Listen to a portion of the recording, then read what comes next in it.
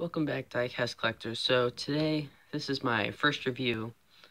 I got these all from Hobby Lobby. So I'm going to be doing a review of this Greenlight Hot Pursuit. It's a 1967 Chevrolet Biscan, if I'm saying that right. We've got an M2 1969 Chevrolet Camaro.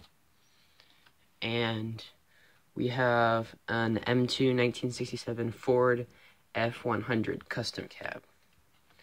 So I got these all from Hobby Lobby. So let's start with the Hot Pursuit. One thing I like about all these cars is they've got a metal top, they've got a metal bottom with nice rubber tires, and Hot Pursuit gives on the back a little information about where the car is from. Unlike these, on the back, they give you the pieces. They do have a little case, which is really nice, and then a bottom piece that holds the car in place that tells you about the car. So let's start with the Hot Pursuit. Another thing I like about these is they're packaged very nicely. If you drop it, it's not gonna crack or break, and they're sealed very well so nothing gets into the car. And like, I have a little brother. As soon as I set this home, he's gonna try to rip into it and play with it. So it's packaged that he's really gotta use scissors and work to get into it, so he's not gonna be able to get to your collection or damage the car in any way. If I can get it open here. Almost there. Alright. Another thing about the Hot Pursuits is they come in this little case and they have the front of the car on it. So I guess if you like to set your collection up on a wall, you could keep this. I prefer to take them out. So let's start with the Greenlight here. First look, it's very nice. One thing I love about Greenlight is you can see a lot of the details. You've got the sheriff on the side.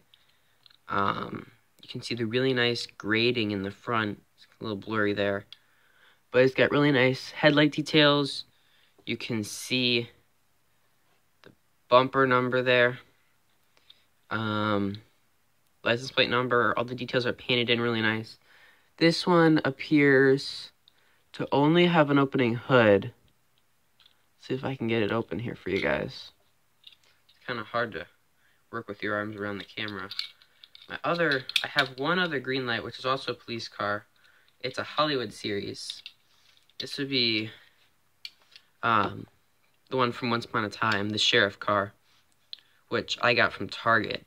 Target also has Greenlights. So, as you can see, it's also got all the little writing on it. Very detailed. This is a, I believe, 2009 Ford Interceptor. So I got the hood open for you, and as you can see, there's a lot of detail in there. You've got all the different parts of the engine. One thing I love about this car is I like the old style. I love the sirens and the lights on top, and it rolls really smooth. Great car to have in your collection or to play with. It's got that metal base, like I said, and the nice rubber tires. I've got a couple of other cars. I've got this one, which is also, the doors on this one open. This one's slightly used more. This is, it does not say what that's made by.